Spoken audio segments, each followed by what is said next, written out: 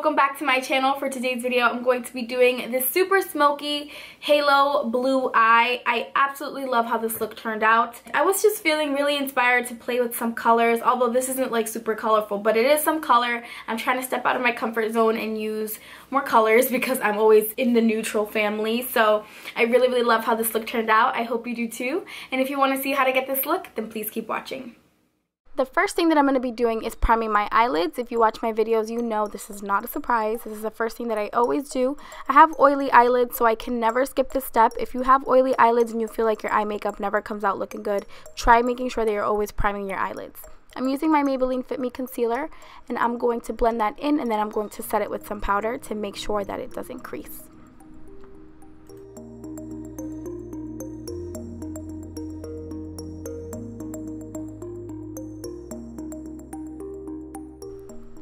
As a transition shade, I'm going to be going in with Makeup Geek's Creme Brûlée. This is not a surprise either. I am so routine. I seriously need to switch up my favorite products because they're just holy grail to me and I use them all the time. Anyways, I'm just going to be putting that into my crease, not in a very specific motion, just making sure that my crease has some color before I go in with the darker shades.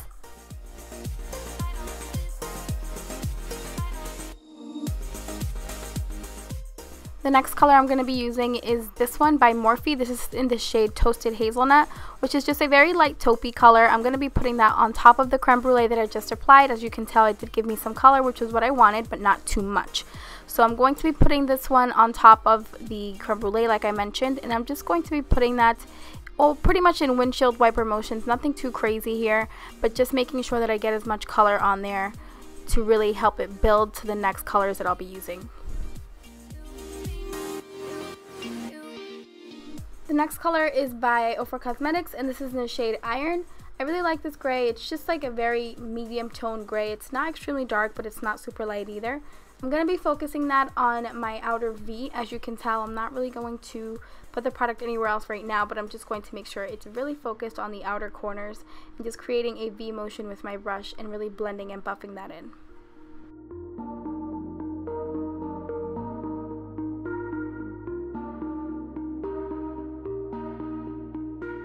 Once the outer corner looks the way I want it to, I'm going to take some of that gray and I'm going to put it on my inner corner. Now that's what's going to help me create that halo eye.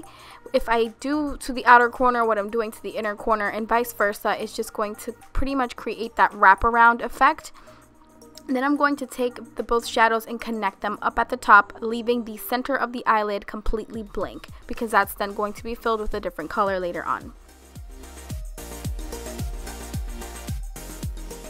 Taking this eyeshadow by Morphe in the shade Give Me Space. Now this gray is more of a charcoal gray. It's a little bit deeper than the one that I've been using. But with this gray, what I'm going to do is pretty much just mirror what I've been doing with the other eyeshadow. So I'm going to cover the inner corner, the outer corner, and up at the top connect. I'm just doing the same exact thing, just with a different color.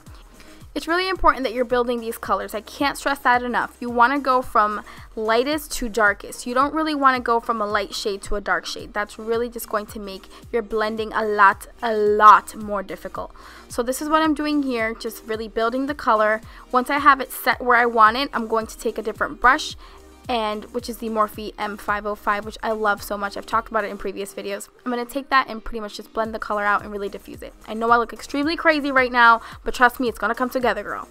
Taking this beautiful eyeshadow, which is pretty much the star of the show. This is by ColourPop, and this is in the shade Krinkle. Now this is a really beautiful, like turquoisey, gray, sparkly, I don't know how to describe it. It's absolutely beautiful. You can see it for what it is right here. I'm going to take it and dab it with my finger right into the center of the eye. Now I'm going to put it here because this is a halo eye and you want the most eye-catching eyeshadow that you possibly have, or any star of the show of your look that you're doing. You want that to be spank in the center of your eyelid because that's what's going to call the most attention with the halo eye. Now once I have that, I'm going to take some of the Morphe Give Me Space again, which is the dark charcoal-y color that I used, and I'm going to put it on the inner and the outer corners again and just finish building that off, because with all the blending that I did earlier, it kind of took it away. But this time I'm going to make sure I wrap that around the color that I used in the center.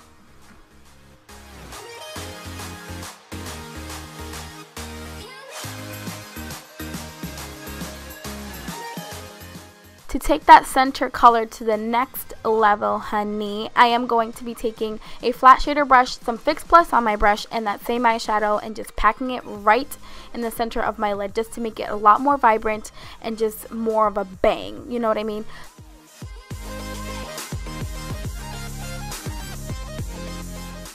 The next thing I'm going to do after that is just going to take a baby wipe or a makeup wipe or any wipe that you have, and I'm going to just clean up the fallout, because there's going to be a lot of fallout from this look, from all the blending and the glitter and the colors. You want to make sure you're cleaning all that off before you go in with your face products. Today I'm totally going to be skipping liquid liner and I'm jumping straight into lashes. I'm doing that off camera, but I'm wearing the Salon Perfect lashes that you can find at Walmart, and these are the style 614. They're really hard to find, but if you get lucky you can definitely find them at Walmart. For foundation today, I'm going to be using my EX1 foundation in the shade F3. I haven't used this foundation in a while, so I figured it was time to break it back out. I love the coverage this foundation has. It's not extremely full coverage, but it's not a light coverage either. It's definitely a perfect happy medium coverage, which works for me, and I definitely like it in the summer. It's very light and airy. And then for concealer, I'm going to be taking that same concealer I use as a primer, which is the Maybelline Fit Me concealer. And then I'm going to be buffing that all out with my Real Techniques beauty sponge. I love it so much. I definitely can easily tell you guys that I love this more than the original beauty blender. I picked this up way more. I love it. I just love it so much. And it's a fraction of the cost. To even out the rest of my face so it's not super white just underneath my eyes, I'm going to be taking that same concealer and putting it on the bridge of my nose and my chin and my forehead. And to bake today, I'm going to be using the Laura Mercier Translucent Setting Powder. I love this powder, guys. I have a video on it. Honestly, it's just an amazing product. I alternate between this, the RCMA, and the Airspun Coty powder. I just love them all so much. I'm doing my brows off camera, and then I'm going to be taking off the bakage once I've let it sit there for a while. To contour today, I'm going to go in with my Kat Von D contour kit, and I'm going to be taking these two shades and just doing a very light contour. If you guys would like a full in-depth tutorial of how I contour and highlight my face, please let me know, and I'll be more than happy to do that.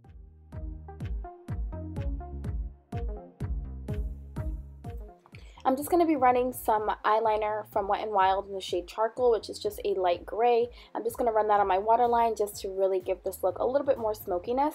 And then to just finish smoking it off on the lower lash line area, I'm taking some of that charcoal that I used on the lid, and I'm going to use that shadow and just really buff that into my lower lash line area. Taking that pretty blue color that I used on the center of my lid, I'm going to take some of that and just run it on the lower lash line area just to give it a little bit more sparkle, and then just finish blending that out. I'm going to be taking some of my favorite lower lash mascara, which is the Rimmel Lash Accelerator, and just running a couple coats of that on my lower lashes. For blush today, I'm going to be using Amaretto from the Becca Jaclyn Hill Face Collection palette. I absolutely love this shade. It's just the perfect neutral tone blush that seriously goes with any eye look that you're doing. Since we all know here, I am not about to skip highlighter. I'm going to be going in with a sleek makeup Solstice palette. With this highlighter, which I really do not know the name of, but you bet your mother it will be down in the description box. I'm going to be putting that on my cheekbones and down on the bridge of my nose and on my cupid's bow, and if you just look at it, it's like bam! It is just in your face. It is just super shiny and glowy and exactly what I want. I'm also going to put some of that on the inner corners to make them pop. To finish off this look for lips, I'm doing Jeffree Star Velour Liquid Lipstick in the shade Mannequin, which is just a very pale nude shade, and I'm going to top that off with some lip gloss from Lorac in the shade CEO. This has been my go-to lip for the past like 2-3 weeks now. Absolutely love it. That, guys, pretty much completes this tutorial. I really hope you guys enjoyed it and found it helpful. Thank you guys so much for watching, and I'll see you in my next video. Bye!